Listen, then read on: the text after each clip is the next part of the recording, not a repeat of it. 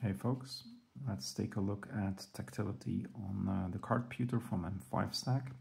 Since recently this is a newly supported device, and there's quite a bit of work to adapt all the user interfaces from all the different apps to this, so let's take a look.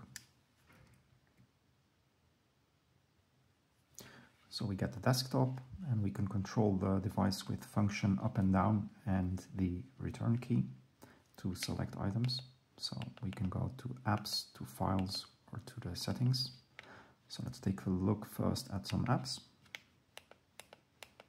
We've got a ESP Now chat. We've got a GPIO app, which shows the activity on the GPIO pins. There is an I2C scanner that scans for I2C devices. I will show it later. A Notes app. You could type anything and save that. Hi. If we go to the bottom, we've got a serial console. You could connect a GPS device on the side port here and then debug the output. And then in the system info, you can browse all sorts of things that you would expect, such as storage, and tasks, and memory, and the devices and the build version. There's of course a file browser. You can look at the internal data or the SD card. So this is the SD card. Let's go back up. And then the internal data. There's settings and services with its own data. So let's open some settings. Boot settings. And then you can change the boot data. So what the launcher app is, or maybe an automatically starting app that launches after the launcher is done. The cool thing is that you can actually change it and override it from the SD card. So this is the internal data. You can go to SD card and settings. Then if you put your access points here, they get imported into the system on boot, and you could also override boot properties and other things. There's lots of settings. Let's go to the Wi-Fi first and turn that on. Wi-Fi goes on. It's already connecting automatically because it found the access point settings on the SD card. We want to turn the Wi-Fi on when the device boots. You can also look at the details of the access point. So you can disconnect and forget and automatically connect on boot or not, whatever you like. One of the new cool features is the development app.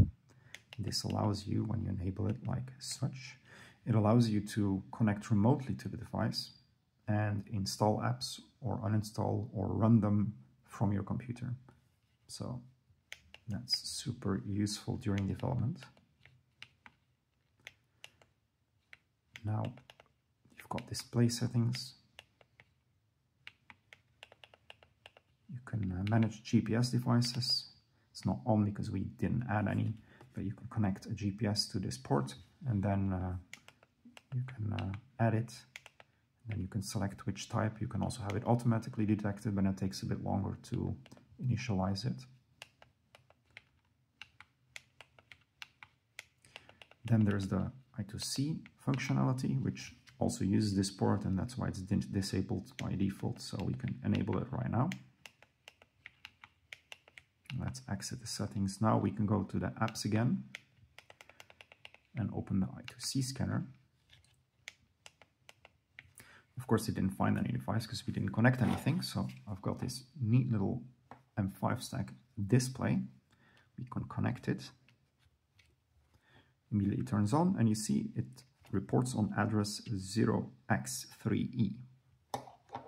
Now, if we press scan again, we find the same device recognized by the system.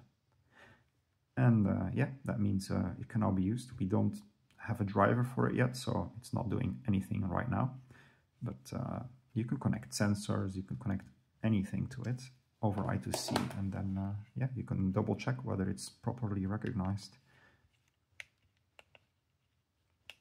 And that's it for the Cardputer. Very happy with the quality.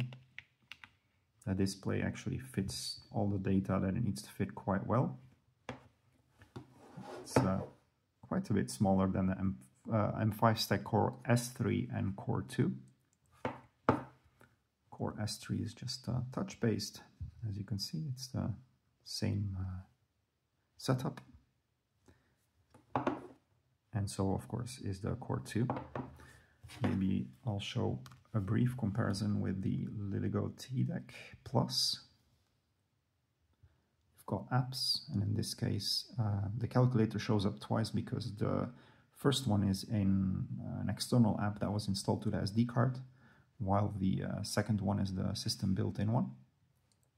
So if we start either, it will just show the same.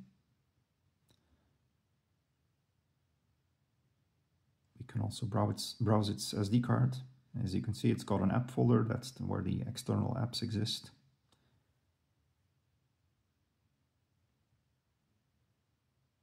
And of course, it has Wi-Fi too. It's already connected. Pretty much looks the same, but we've got much more space here. And of course, it works with touch. And that's it.